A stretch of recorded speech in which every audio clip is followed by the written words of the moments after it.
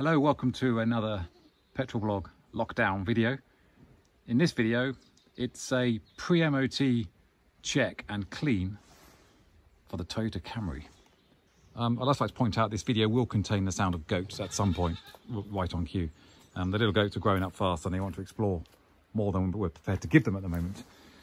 So yeah, this is the pre-MOT check and clean for the 1997 Toyota Camry.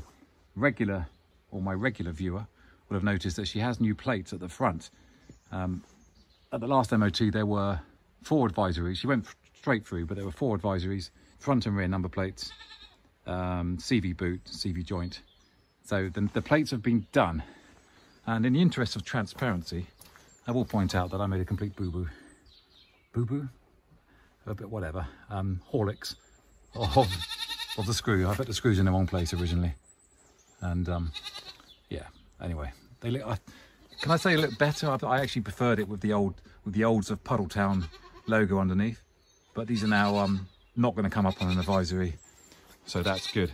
And one thing I noticed when I was doing the place is that the little recess here for smaller plates, and it's got a little plimp for UK plates here, so it mounts over the top of the trim. It would have looked much nicer with a smaller sort of Japanese or Australian plate sat in there. But hey, you can't have everything. I've got a Camry, so I can't complain. I've also noticed that the grille badge is looking a bit worse for wear. And actually saying that, I've also noticed that this light, I've got my bobble hat on, look. Bobble hat, I'm a proper rallying man today. Yeah, this light, it's got a lot of condensation in it, a lot of water, and actually the bottom of it is very grimy. So I need a new headlight, not for the MOT, but in general. There's a horsehair on there. And also I need a new, not as much condensation this one, but I think not technically, that's a rubbish word to use. Yeah, sorry goats. I would like a new set of headlights, and certainly a new side repeater, or indicator on this side. Side repeater fine, because that's looking a bit grim. You know, with the new plates, they're looking a bit tidier now, so it'd be nice to finish the job. She had a new set of Tom Conti's before the last MOT, and they've hardly turned a wheel since the last MOT because of lockdown and because of the drive shaft. So they're going to go straight through. They were all down. They were all 24 as opposed to 33. So they were all down on pressure. What else can we say? Yeah, well, this, as you remember, this has been like this ever since the car was a few months, well, no, not a few months old, a few years old, when the previous owner, the second owner, bought it, and there was an accident. I think a boat trailer reversed into it, and he had this door refinished. And actually, it's a really good job, because you can't, oh, there's gimbal man. I am the world's worst gimbal user. Some people would edit this out, I just carry on. Oh, by the way, lots of Christmas trees. Not only are we at home for rescued goats, we're also home for Christmas trees, because goats love Christmas trees. So this will keep them going for a few months. I digress, as is commonplace for this channel. So at some point, oh, there goes the gimbal again. Shall I edit that out? No, of course I'm not. I am going to pluck up the courage to respray it, because I don't think I can make too bad a job of it. And actually, I've noticed today, oh, she's going to make a lot of noises now. Let me just turn. I have done all the pre-flight checks, so I don't need to keep them going. There is a lot of rust here. Not good.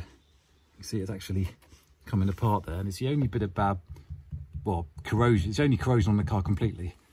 So I would like to get that done. There's a lot of lack appeal I've noticed today. The winter hasn't, well, 2020 wasn't kind to her in terms of lack appeal. I'm going to open the boot because I want something to show you. You know, I don't know if you remember, but this has lost most of its lacquer. It's starting to come off now in, well, you could wrap your sandwiches in this. I wouldn't recommend it, but you could. So big chunks are falling off now. And as you can see, it's yeah, it's gone. But I think that's an easy spray job. Easy to match that up. Actually, the roof is going as well. There's the bits for the drive shaft. The roof is going. Oh, this is coming handy. Everyone needs a squeegee in the winter if you've got cars with dodgy seals.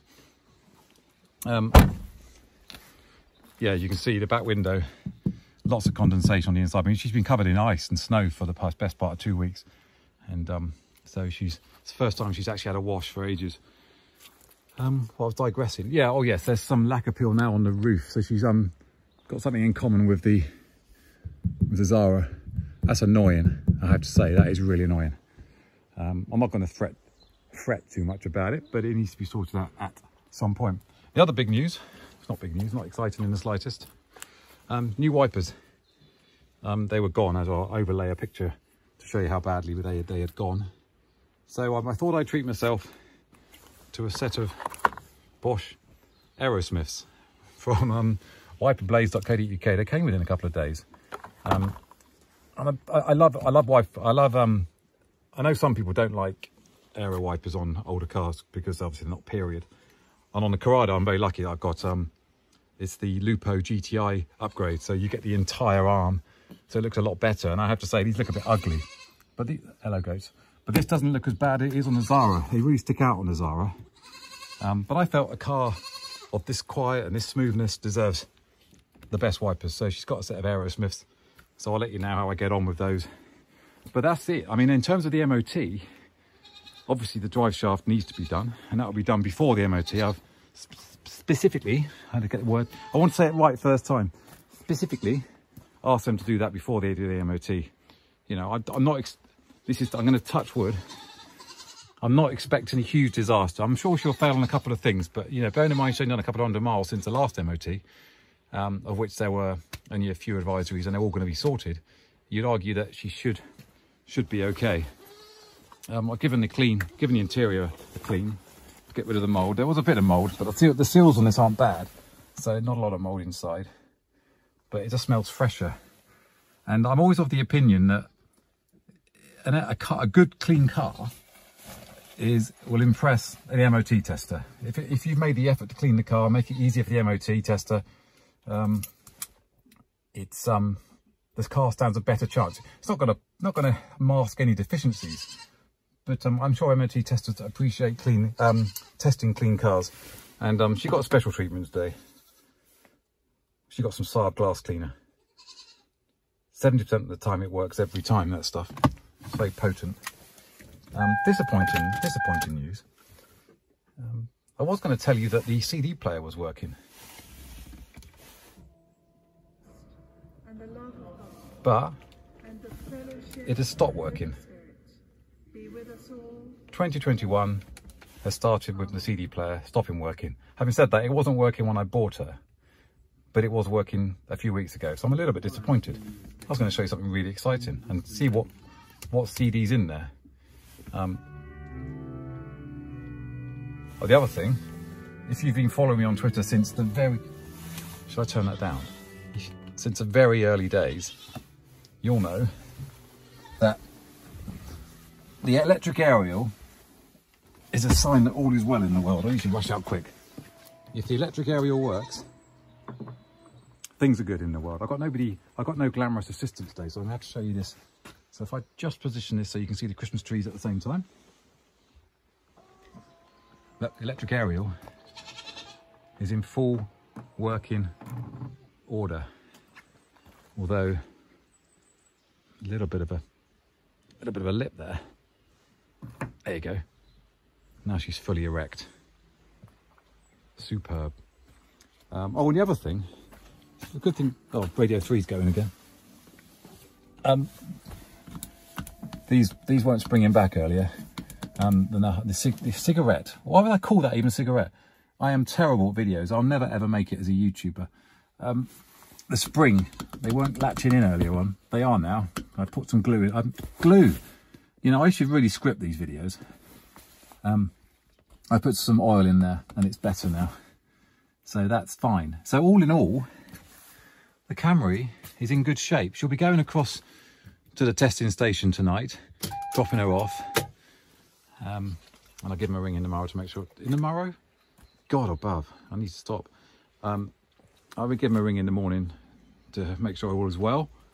That's it. So Camry MOT, short video. What can I say? I'll just put people's mind at rest that the fleet isn't disappearing.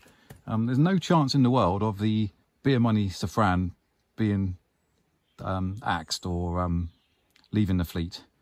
In fact, I've got 2 or 3 different plans for her, which I'll reveal in a separate video. One sort of sensible plan, one slightly optimistic plan, and one bold and adventurous plan.